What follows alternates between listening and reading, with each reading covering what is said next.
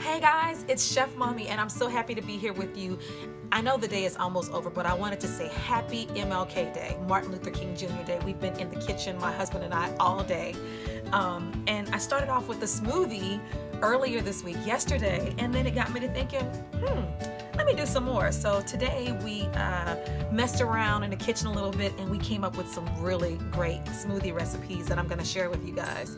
But the first one is I decided, what if we put a sweet potato in a smoothie? So I roasted or baked a sweet potato and I put some mango, and I wanted to keep it yellow, of course, because you see we have a rainbow theme going.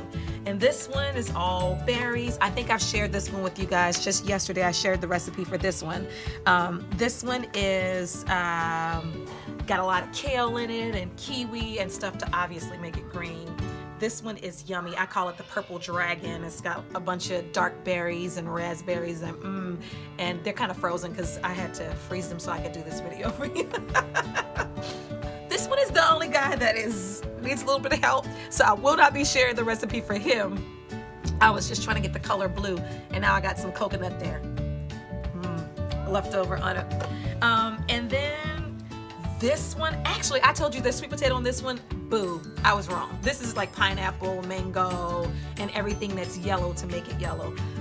This guy has the sweet potato in it, and I'm telling you, I threw some cinnamon and nutmeg, and there's my kid.